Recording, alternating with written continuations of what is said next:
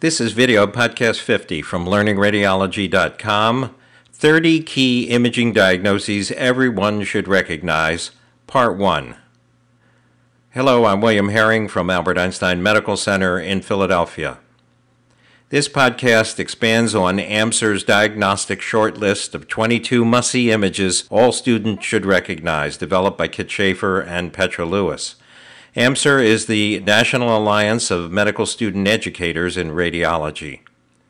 What makes these diagnoses key? Well, all of them are common and clinically important. They're readily recognizable from conventional radiographs or CT. They produce classical diagnostic patterns. There will be 15 included in this podcast and 15 in the next. And you can get more information on any of the material discussed on learningradiology.com, and even more material in the textbook Learning Radiology Recognizing the Basics. This is Diagnosis 1. Why is this patient short of breath? And you can turn your computer or MP3 player off while you consider the answer. There is a tension pneumothorax present. First of all, there are rib fractures present on the left side, and there is a large left-sided pneumothorax which is under tension. There is a shift of the heart and the trachea to the right. This is a CT scan of the chest in a patient with a simple pneumothorax. Remember that with the person lying on their back, which is how most CT scans are obtained, air will rise in the pleural space to the highest point, which will be just underneath the anterior chest wall, as evidenced by this black crescent that you see here. On conventional radiography, pneumothoraces must demonstrate the pencil-thin visceral pleural white line, which is the visceral pleura separated from the parietal pleura by air in the pleural space. This is diagnosis number 2. Why did this 43-year-old develop chest pain after vomiting? Pause your computer or MP3 player. Well, there is air in the mediastinum, as evidenced by the streaky densities that you see the red arrows pointing to, and there is a large left pleural effusion.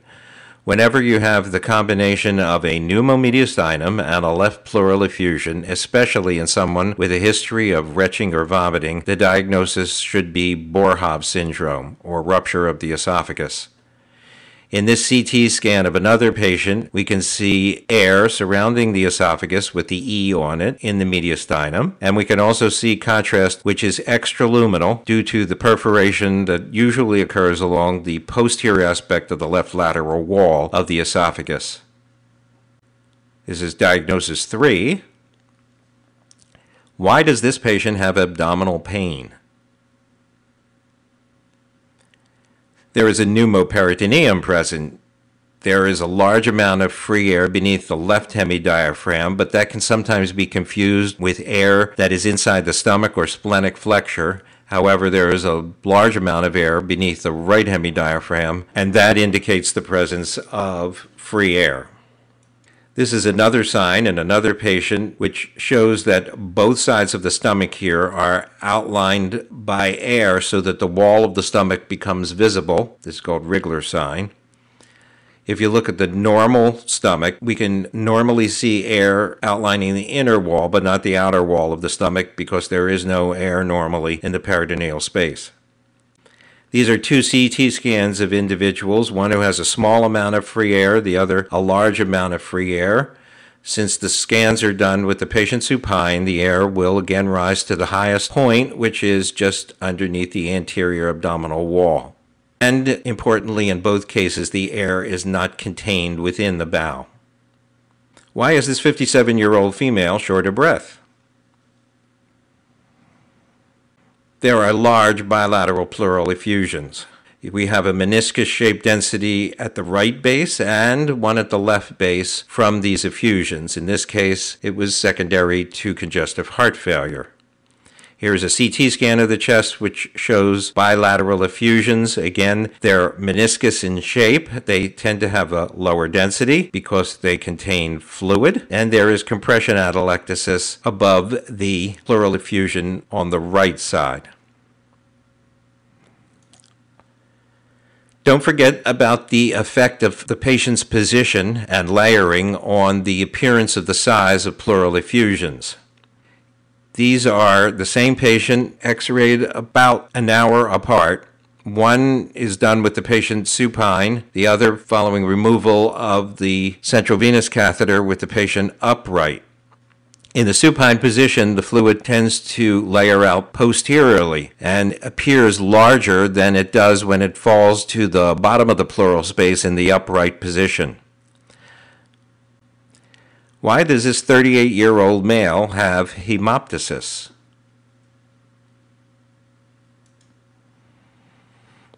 Well, there is a cavitary pneumonia in the right upper lobe, which the red arrow is pointing to. On the lateral film, we can see that it's posterior. Whenever you have a cavitary lesion in the upper lobe, tuberculosis is the diagnosis of exclusion. Tuberculosis has a propensity for transbronchial spread from one upper lobe to the opposite lower lobe. In the image on the left, the yellow arrow is pointing to disease in the left lower lobe as well as in the right upper lobe. And the cavities in tuberculosis tend to be thin-walled upper lobe cavities. Why is this patient short of breath? Well, there is fluid in the fissure, in this case the fissure which is the inferior accessory fissure, and there is diffuse prominence of the pulmonary interstitial markings caused by intersecting curly lines. This patient is in pulmonary interstitial edema secondary to congestive heart failure. The four reliable signs of congestive heart failure on conventional radiography are curly B lines, pleural effusions, fluid in the fissures, and peribronchial cuffing.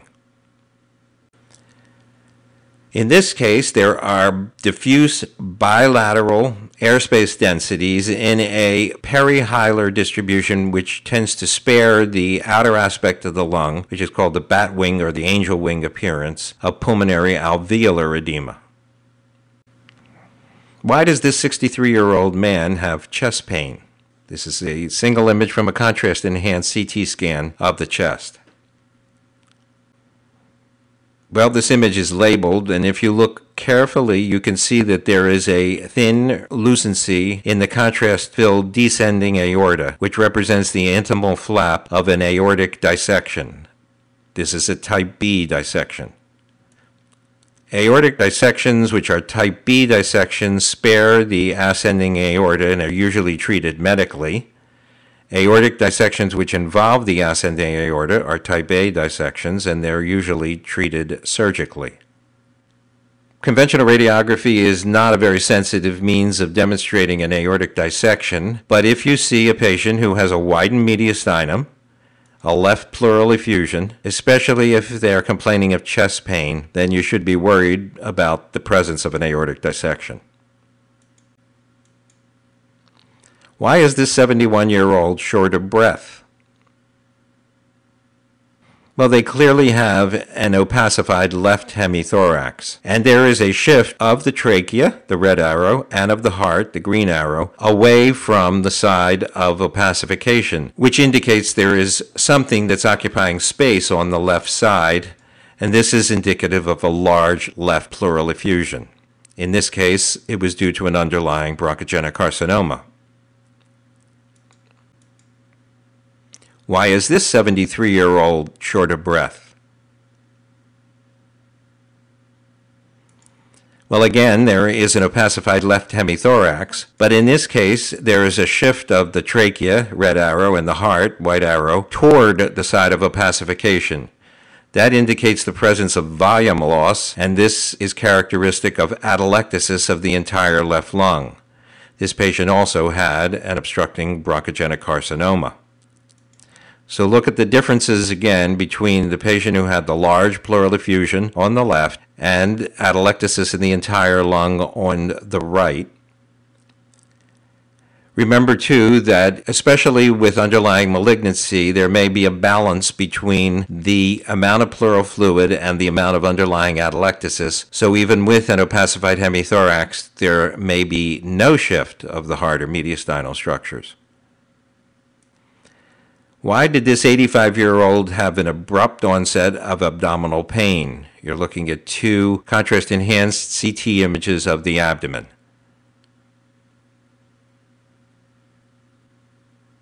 There is thrombus, which is demonstrated by the yellow arrow that separates the contrast in the aorta from the wall of the aorta, but that's not what the big problem is. The big problem is that the material to which the red arrows is pointing is contrast, which has actively extravasated from the aorta into the retroperitoneum. The green arrows are pointing to blood which is less acute than that which is denser on the CT scan. This is an example of rupture of the abdominal aorta, and this patient did not do well subsequent to these CT scans.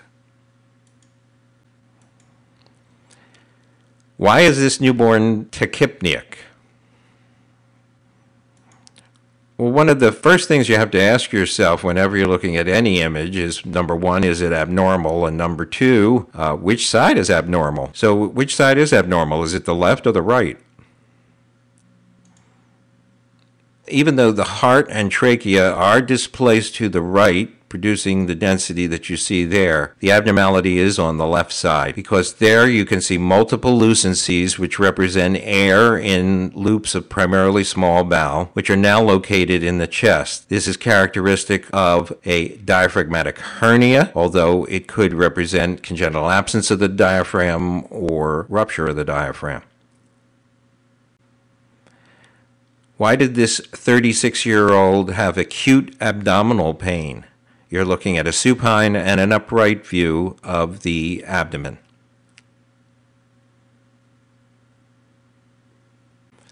On the supine view, we can see that there are multiple air-containing and dilated loops of small bowel. On the upright view, we see that they contain multiple air fluid levels, and the blue arrow is pointing to the fact that there is no air in the rectum or sigmoid. These findings are characteristic of a mechanical small bowel obstruction. Why is the abdomen of this 83-year-old man distended? Well, there is a very large, dilated and obstructive loop of large bowel, which has the shape of a coffee bean and which represents a sigmoid volvulus. The sigmoid has volvulated around the point approximately where that yellow star is. If we were to do a barium enema on this patient, the barium would reach only to the point where the sigmoid twisted, and then it would be obstructed. This is an example of a much less common type of volvulus, a cecal volvulus, in which the cecum rotates and twists into the left upper quadrant and is the dilated loop you see here pointed to by the red arrow. There are also multiple dilated loops of small bowel because the cecal volvulus produces a proximal small bowel obstruction. Why did this 74-year-old report a change in bowel habits? You have a supine and an upright view of the abdomen.